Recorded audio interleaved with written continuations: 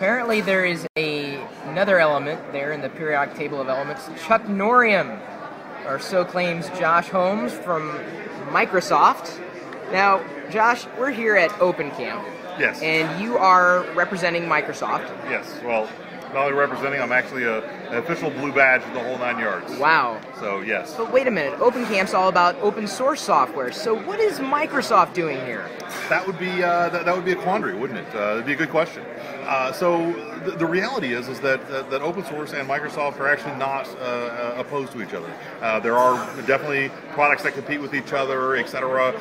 So if you look at Linux and Windows, they're definitely head-to-head competitors and so on and so forth. But the reality is that at the end of the day, if you look at a lot of the different web technologies, so WordPress, .NET Nuke, which is a .NET CMS solution, they're competing back and forth, but they all run really, really well in Windows. In fact, that has become, over the last 3-4 years, a real focus of the Internet Explorer team. I'm sorry, not Internet Explorer. Internet Information Server, IIS team, is making sure that PHP runs as well or better on Windows than it does on the Linux side of the world. So Microsoft actually supports a lot of conferences, or open conferences, that are related to these programming languages that aren't owned by Microsoft. Yes, yes. In fact, if you go to a Joomla Days in the U.S., there's one in New York, one in D.C. Those are going to be held probably at the Microsoft offices.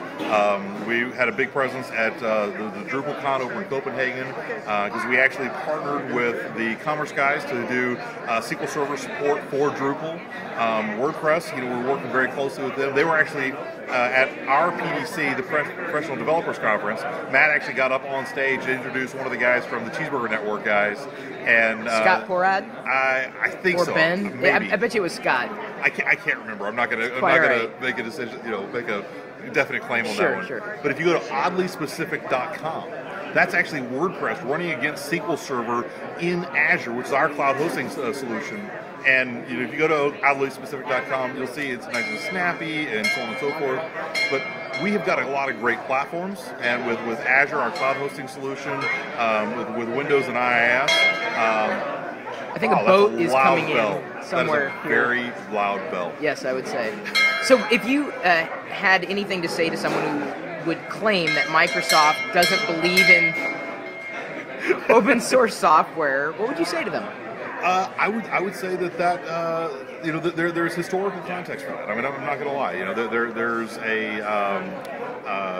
a lot of bad blood in the past, but I'd like for them to take a new look at Microsoft and see that the reality is, yes, we compete head-to-head with certain products in the open source community, and where we compete hard. And that's it doesn't matter if you're open source or not. We compete hard in wherever we happen to have a competing product. So with our Office suite, we're competing very hard with any other Office-like suite out there, whether it's an open source one or not. And in the web solutions, we compete hard in a lot of different places. So Josh, if anybody had any questions, how would they get a hold of you? So they can get a hold of me by going to my blog at joshholmes.com.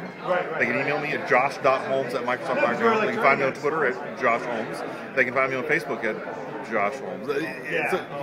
Catch a pattern a little bit. Yeah, I think they could find you somewhere on the web. But to sum up very shortly, we've thrown a lot of weight and a lot of work into supporting any of the web stack, not just PHP, but ASP.NET as well.